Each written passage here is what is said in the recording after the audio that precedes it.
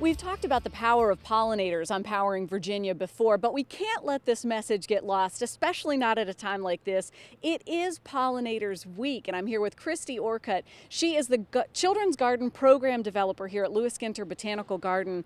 And wow, do you guys have an amazing setup, Christy? Well, thank you very much. We're very excited about our new educational apiary. It's our chance to bring bees to the forefront of the pollinator action community.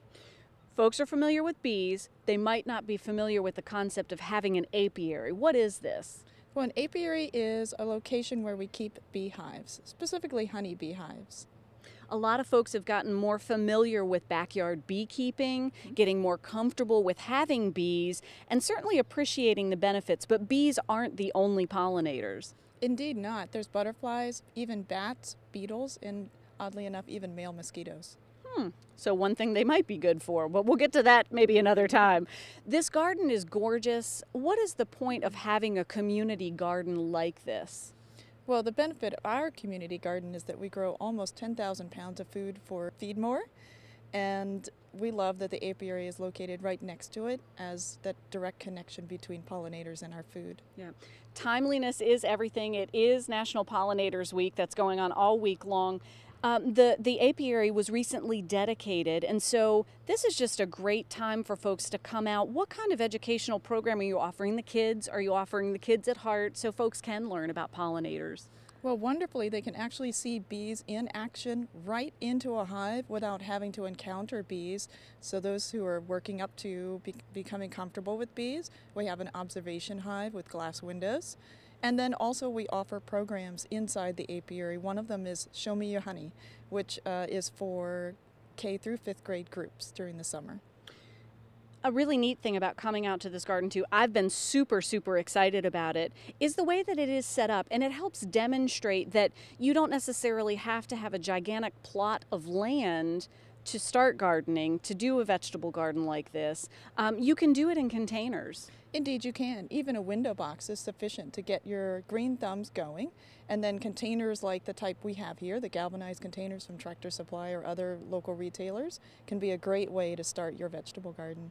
This is not the only spot that you're particularly passionate about sharing this Power of the Pollinators message. You do this with some other groups in town. You are a beekeeper, in fact. I am, yes, and then I helped found the Rockwood Backyard Beekeepers as well, and we have a honeybee festival coming up on June 25th at Rockwood Park that we're very excited about. Yeah, last year we talked a little bit about Bumblebee Jamboree. We had visited that at Maymont, and then this, of course, is a separate event out at Rockwood, and a lot of fun. A lot of folks come out every year. Oh, at least 1,000 people, so we recommend that you come early and bring your strollers and really just have a good time learning about bees, and you can get your sources of local honey there too.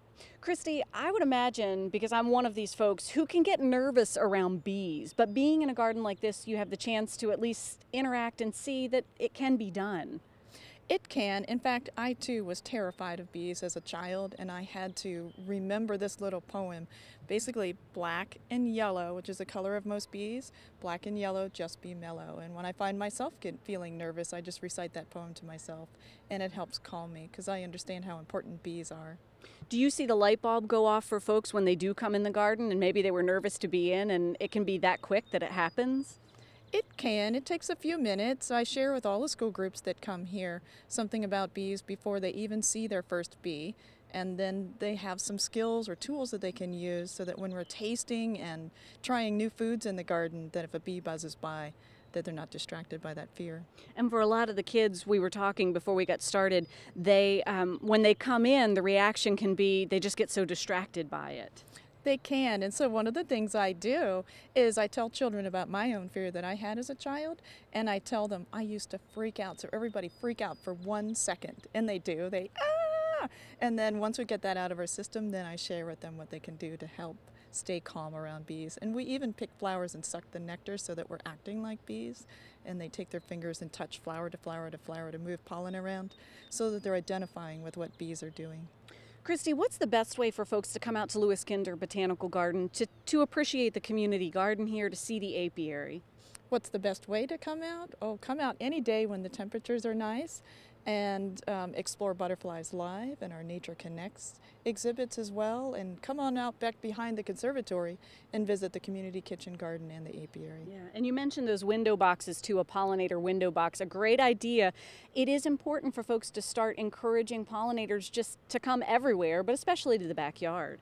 I think so. We need those. They help make our food. They visit the flowers in our garden and help those plants produce fruits and seeds that we enjoy for our meals every day. Yeah, you've got a gorgeous spot right here, and the pollinators that are coming are making a big impact in the garden itself. They are. They're really helping us produce more food here for the community. Terrific. Thanks so much for being with us. Thank you. Happy Pollinators Week. Oh, wonderful. Thanks. Interested in bringing some of those hardworking pollinators to your garden? It doesn't take all of this. We'll show you how to plant a pollinator pot coming up next on Powering Virginia.